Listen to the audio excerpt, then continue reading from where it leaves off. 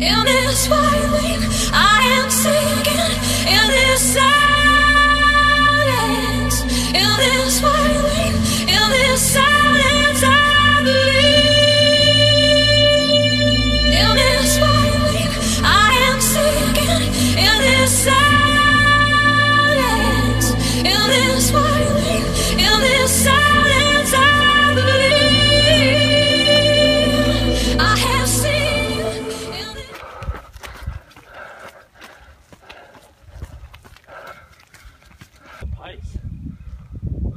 What do you mean? No, because this was a lot of that was like 8-9 minutes. Some old footage here. How to get your girlfriend in the cycling? Common question I get asked. Well, I learnt a lot from coaching freely for 9 years. Things change, people change, situations change, but templates always remain the same in effectiveness. And the secret I learnt, guys, that took me years to work out, is make it fun for your girl. Give her rewards and compliments and adventure, and never push. Always just make it fun. Just make it fun for them. And you know, if you see a little bit of weight loss changes, tell them. Even if you don't, tell them. But the reality is they will. If they're eating clean, like I recommend, riding the bike, they're going to get drastic fucking changes. Drastic changes. Take them new roads, new gravel stuff. Don't push them on the descents. Don't push them on the climbs. Just give them compliments and make it easy. Make sure they've got the proper gearing on their bike. You put mountain bike cranks on there. Make it easy for the girl, man. Bring snacks along, you know, bring little picnics and shit. Just make it happen, make it fun, no stress, compliments.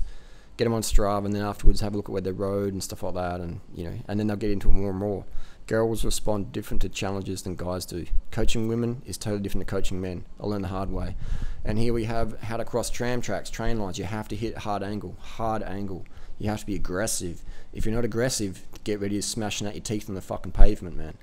You got to be aggressive. You got to be dominant with these tram lines. Otherwise, look at that. Your front wheel's going to pop in there, and you're going to fucking crash. You're going to smash yourself. You're going to smash your riding partners.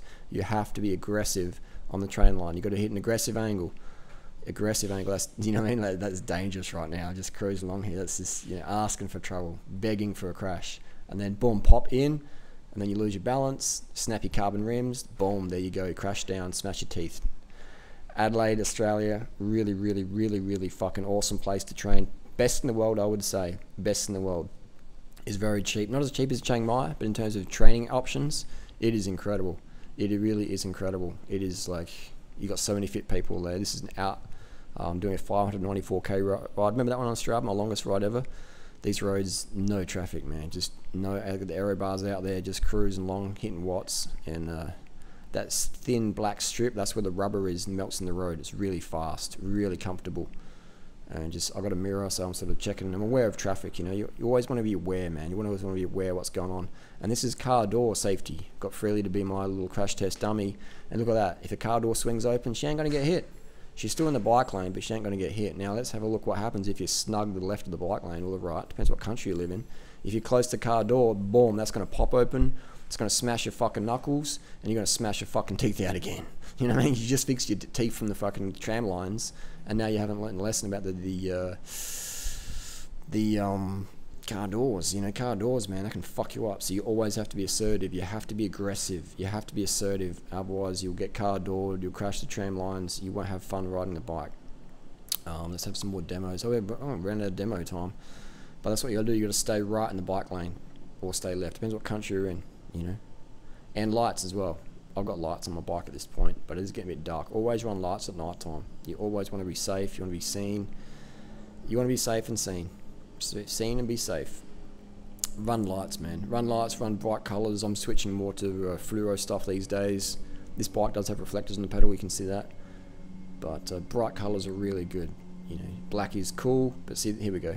So in the car door zone again. Car door, boom. So I got Freely to hug left, but normally we stay away from car doors. So they didn't really design bike lanes too well in Australia, did they? We're grateful they're there, but we can improve. Leave questions, comments down below, like or dislike. Thanks for watching.